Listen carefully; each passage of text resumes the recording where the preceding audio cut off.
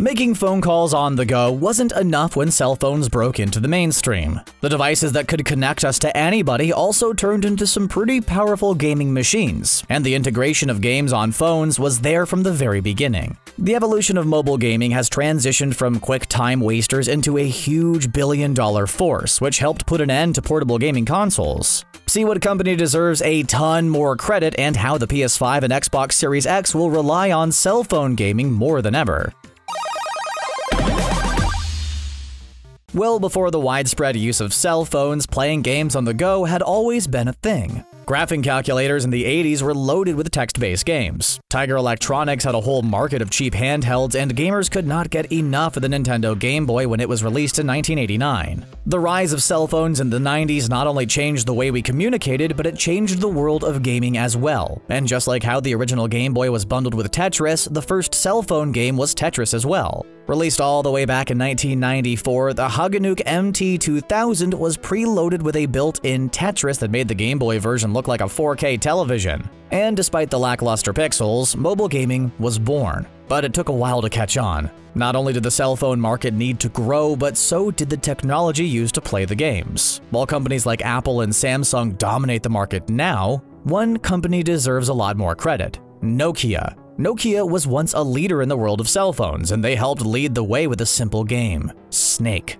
Preloaded into over 400 million devices, Snake has become one of the most played games of all time and led to an industry which often earns billions more than home gaming consoles on an annual basis. While current phones offer easy access to apps and games, it wasn't so easy back in the day. To get a game you loved, you needed to find a phone with the game loaded on it already. As data connections became available, so did the opportunity to download games. Classics like Bubble Bobble were available in mobile form, and new games were rapidly being developed. Unfortunately, phone users would have to pay for the game and the data costs for the download. Just like the era when we all paid $1.99 for a 30-second ringtone of the latest Maroon 5 song, game downloads were costly and lacked a lot of replay value. Phone upgrades only helped games grow and thrive. As camera technology improved in phones, so did the gaming aspects. Full-color screens led to better graphics, and bigger screens led to more options for in-game action. A majority of cell phones were vertically based, so games like Tetris and Bubble Bobble would thrive. Well, the orientation really changed with the release of the Nokia N-Gage in 2003. Aiming to combine cell phones with portable games, the N-Gage was held horizontally, kind of looked like a taco, and presented a true combination of gaming with cell phone use. The phone definitely had a lot of problems though. When you purchase an N-Gage game, you'd have to remove the plastic case and battery pack just to insert the cartridge. While you could get used to the controls for games, making calls was awkward, and Nokia should have perfected the design a little bit more before releasing the device. The main positive comes in the form of games. 3D graphics were impressive for the time. Releases including sports games, popular characters like Sonic the Hedgehog, and even a Sims spin-off. Despite pretty poor sales, Nokia showcased how gaming could advance in cell phones and how to expand the limitations. Getting the design right was an important aspect, and BlackBerry helped lead the way with their Curve series of phones in the early 2000s. The Curve blew up the mobile market with the full keyboard implementation, larger screen, and gaming options on the OS.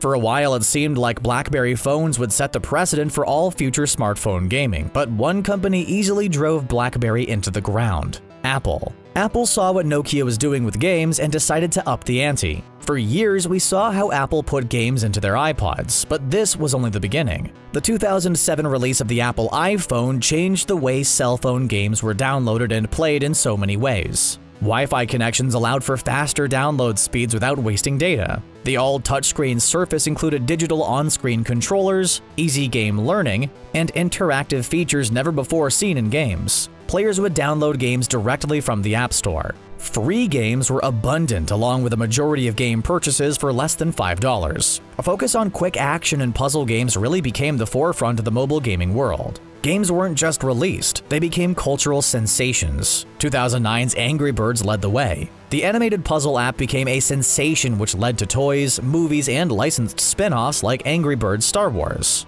We may be sick of Angry Birds now, but the game was all the rage and represented why mobile gaming was so successful. You could quickly jump into games. Novice gamers didn't need to learn a complicated controller, simply tap and drag. Lively characters, fun power-ups, and addictive gaming only helped the franchise grow. The Android smartphone market was growing at the same time, leading to the rise of Google Play as a viable contender against the App Store. Along with Angry Birds, we saw other games like Doodle Jump, Fruit Ninja, and Temple Run quickly gain steam. They not only became the water cooler talk, but ways to pass time at the water cooler, or even during a work shift. Candy Crush represents the peak of quick-access mobile gaming. And not to mention all of the Candy Crush knockoffs like Disney Emoji Blitz, Shrek Sugar Fever, and WWE Champions, where you would smash symbols to earn wrestling moves and power-ups. Candy Crush was one of the front-runners in a whole new gaming genre known as the freemium game. Traditional consoles featured a fully packaged game with a set price and some DLC down the line. But you knew everything you were getting with the set price. Freemium apps would lure gamers in with a free download and pile up the costs down the line. You could pay for extra lives, expand your land in Farmville, purchase new skins, and skip levels all with just a tap of a button. The lower cost of the extras were appealing to users and allowed mobile gaming companies to generate billions in sales worldwide. One of the more successful apps in the realm is The Simpsons Tapped Out. Originally released in 2012, players could build their own version of Springfield. Upgrades and expansions could go quicker with the purchase of donuts, the in-game currency. Still going strong, the game has generated over $200 million in sales for EA Games. A majority of console games don't have the same shelf life as games like Tapped Out. Better data connections, Wi-Fi, and the widespread use of 4G networks led to more multiplayer games on mobile devices. Mobile games like Draw Something and Words with Friends connected people together in whole new ways. Other games like Clash of Clans represented action-styled gaming with 3D graphics. The rise of 3D games on phones also crossed paths with the world of VR gaming. Phones with built-in accelerometers and gyroscopes allowed players to strap on VR headsets, slip their phone in, and enjoy a lot of gimmick games. Google led the way with the budget-friendly Cardboard app and headset. Flight games like End Space had basic movement controls but lacked true VR features found in standalone VR headsets. While the interactive games were fun and immersive, they missed out on what makes mobile games so fun: the easy access and on-the-go options. Even though VR games were hit or miss, the advancements in cell phones gave gamers a chance to play games at more locations than just a doctor's office waiting room or on the school bus. Augmented reality transformed games, and mobile users really took notice with the release of Pokémon Go. The app became a sensation in 2016 as people took to the streets, parks, and local businesses to catch Pokémon using advanced GPS technology. The release of Pokémon Go led to a lot of other apps looking to take advantage.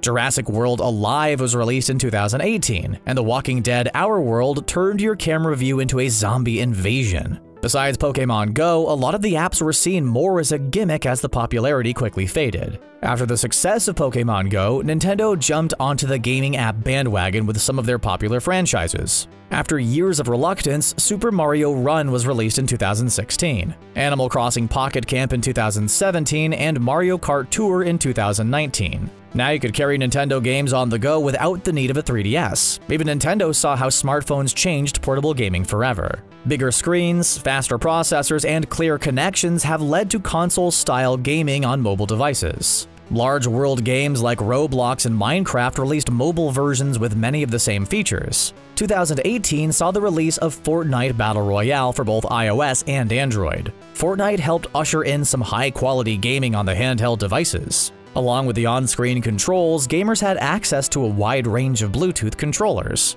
The controllers would connect quickly and provide true gaming options without the need to constantly tap the screen. The use of an analog stick and trigger buttons made a huge difference when playing shooters like Fortnite. When gaming companies wanted to make mobile ports of games, a whole new app code was needed, and the app version of games often lacked a lot of the full game features. Well, as we head into the future of mobile gaming, the world of console and portable games are blending into one. Why play a third-rate adaptation of Call of Duty when you could play the actual thing? Welcome to Remote Play. Instead of wasting space and pushing phone processors to the limit, cloud-based gaming is new normal in mobile gaming. The PS4 already offers the Remote Play app. When you are connected to the same network, you can use your Android or Apple phone to play your PS4 game library. Currently, the service is limited to the same network, but expansions will offer cloud gaming on the go. Sony also offers PlayStation Now, a cloud-based gaming app which could expand to mobile devices in the future. Microsoft has the same plans in mind, starting with the Xbox Game streaming app. Currently only available in a preview mode, gamers can connect directly to their Xbox One, or through their new Cloud X streaming platform. As the PS5 and Xbox Series X plan their holiday arrival, expect to see a big shift in the mobile gaming connection. Players' expectations will naturally rise and console games could quickly overtake App Store downloads. Of course, we always want a new Candy Crush-style game for quick options on the go. Mobile games are always evolving as players look for the next big form of entertainment. As phones improve, so do the games, and gaming will be tied into our phones for the foreseeable future. Okay, yeah, we still play Angry Birds every now and then. What's your go-to mobile gaming app? What's the most you've ever spent on a freemium app? Do you like the idea of console gaming on your cell phone? Well, let us know in the comments down below. Thanks for watching, and don't forget to subscribe to The Gamer for more great content.